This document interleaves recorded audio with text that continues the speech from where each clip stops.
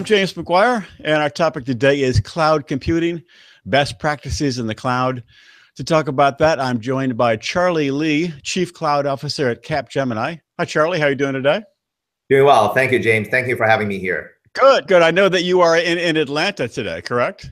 That's right. Sunny Atlanta. So cloud computing, I think there's a certain amount of confusion out there. A lot of businesses want to get on board with public cloud, but certain businesses are still reluctant to give up that in-house data center. They want that private virtualized cloud. And of course, then there's the hybrid cloud. I mean, what do you tell clients in terms of balancing public and private cloud? Yeah, that's a great question. We have a term in the public cloud for those folks who still love to have their own data centers. They're called server huggers. All jokes aside, there really isn't a magic formula to say that, your enterprise should have 20%, public cloud, 80% private, or vice versa. Right. Really should think about is certain criteria that makes private or public cloud a viable solution for your enterprise. For example, if you have data sovereignty needs, that may move you to the private cloud. If you have very specific classified security needs, U.S. government or French government, you may want to consider a private cloud. You may not be allowed to be in the public cloud in that instance. Right. Exactly. There are certain regulatory and compliance concerns that the public cloud may not be able to address today, even though they're really adding more and more compliance requirements, but some are still not available. You may want to consider private cloud. There may be performance reasons for certain specific workloads like SAP. If you want a very specific set of performance standards and SLAs, which the public cloud providers don't provide, where there are certain limitations. For example, most public cloud providers today only support SAP up to 3 terabytes. So if you have a larger installation, you probably want to consider a private installation or private cloud version of SAP. There are also other reasons, such as I met a customer just recently that said all their applications are so fine-tuned, their data centers are already co-located, they're all fully integrated, and the cost to decouple them, move them to the cloud, and then reintegrate them all together, it destroys the business case. Right. So there are still quite a bit of reasons why you want to go private, but the notion certainly is true that if you're not in the business of running a data center, you probably should let experts handle it.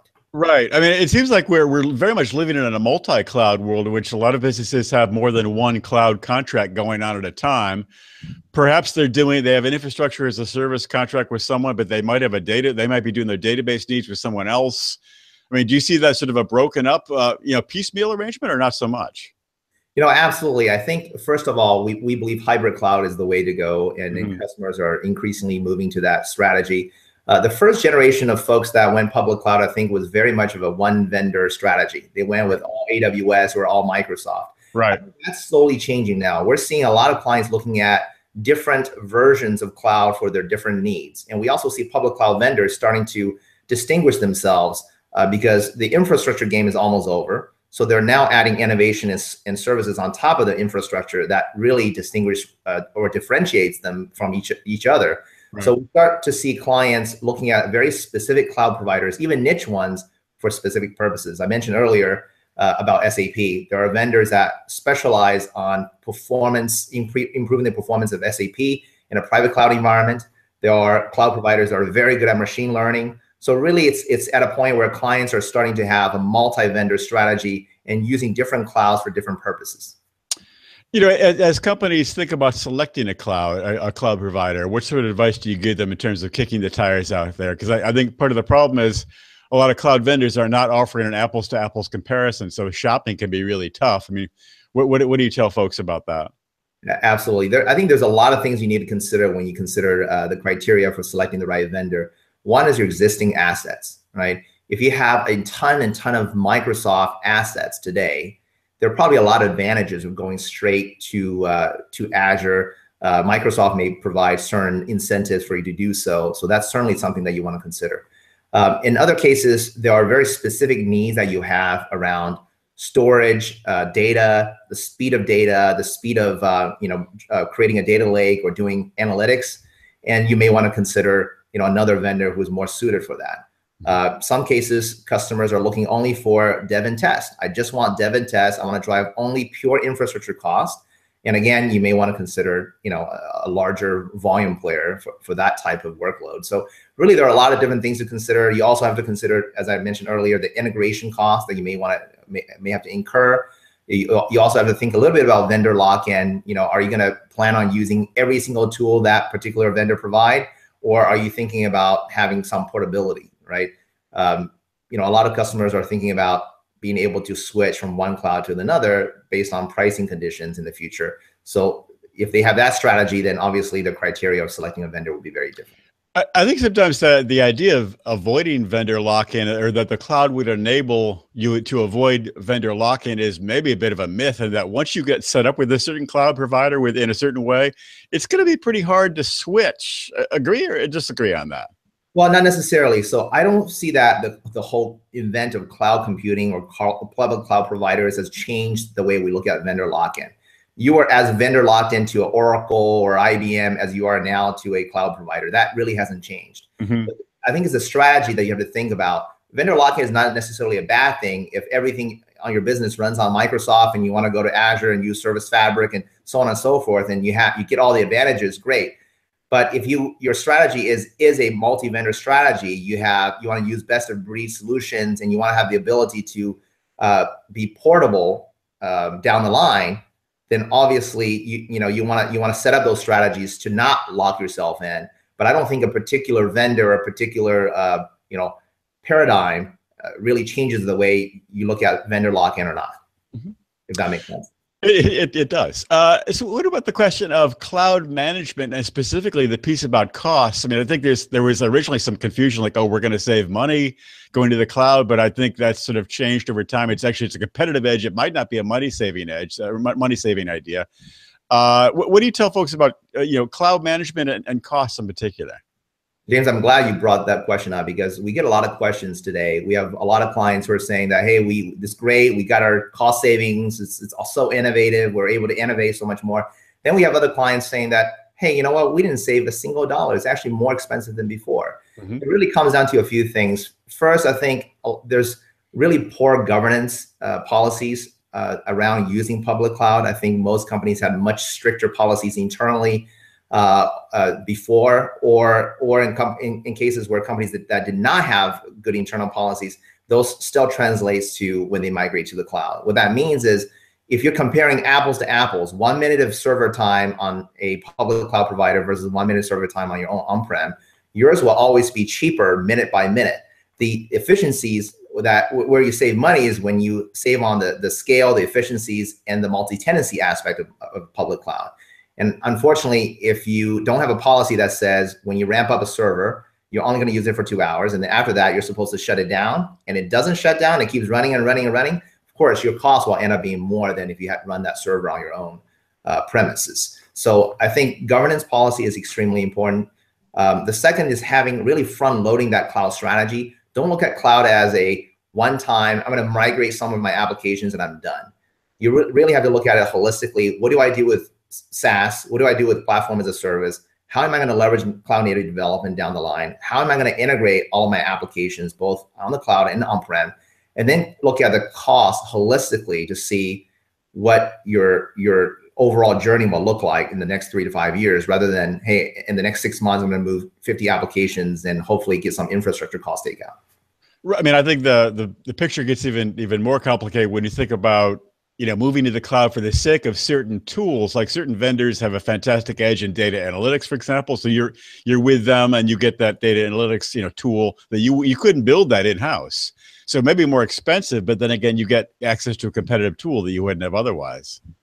Yeah, absolutely. I mean, machine learning is certainly a huge area today, and 2 or 3 vendors are actually providing very, very professional level, enterprise level machine learning capabilities. And it's to the point where you don't need a data scientist to actually dabble in machine learning. There are a lot of tools out there for the public cloud providers where you can get started as a developer with very little data science knowledge and then be able to make an impact in your applications. And of course, the machine learning piece leads us to Internet of Things, which I think there's a sense that Internet of Things, the competition for the IoT market, is going to change the cloud market, in that it's kind of a jump ball. I mean, none of the leading cloud providers necessarily have a huge advantage of IoT, because that processing happens at the edge, not necessarily at the home, cloud data center. What do you see about IoT and cloud? How are those two going to interface with each other? Yeah, I think everyone's struggling to figure out how to really monetize IoT, right? I think a lot of companies that figure out how to actually take the data from the devices, store them cheaply, or aggregate the data in a certain way, or putting them in a data lake. I think the future is really to leverage machine learning to really make sense of all that data that you collected. I think all the technologies in machine learning will help us decide what to do with the data in a better way and help make decisions that a human would not have been able to garner from the large volumes of unrelated data or seemingly unrelated data to us, and that machine will be able to decipher that data in a better way and help us make better decisions. So I think in the future, IoT in itself is not as interesting as the decisions that can be rendered by machine learning through all the data aggregation. Mm-hmm. What about the future of cloud? If you put on your crystal ball, look in your crystal ball for a second, what do you think we're going to be talking about in cloud for the next, say, 2, 3, 5 years? And in other words, where is cloud headed, and how can businesses be ready for where it's going right now? Sure. I think there are a few things that I think is here to stay, right? For those people who still think cloud is a niche, that's already over. As a matter of fact, I think Gartner predicted $1 trillion of IT spend shift over the next 5 years, which is, if you're already not convinced, it's here to stay. Right. I think the notion of enterprise cloud is probably dead, because the notion of enterprise cloud was created by some of the traditional vendors to say that these new public cloud or born in the cloud vendors are a niche. They were going to go away. They're not enterprise ready. But I think that the big three, Google, AWS, and Microsoft, have more than proven that, their cloud is not just this cheap public cloud. They're all enterprise ready, right? Right. So if they're not enterprise ready, that's probably gone. I think no ops is huge in the future. I think getting to a point where data centers are so automated. I mean, if you ever get a chance to visit some of the data centers that are run by these big public cloud providers, the level of automation is ridiculous, right? The amount of people required to manage the operations versus any typical client's data center is uncomparable. I mean, we're talking about 10, 100,000x difference in the amount of effort. So automation is going to take a huge centerpiece there. Mm-hmm. The whole notion of containers, I think, will continue to be big.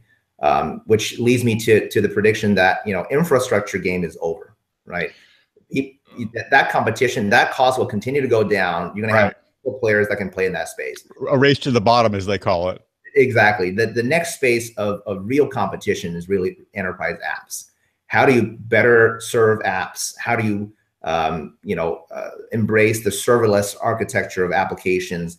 How do you actually run applications in a more efficient way? How do you release applications faster? How do you be able to support multitude versions of platform as a service and support the kind of the portability of applications from cloud to cloud? I think it's an applications game now, moving forward, and no longer an infrastructure game.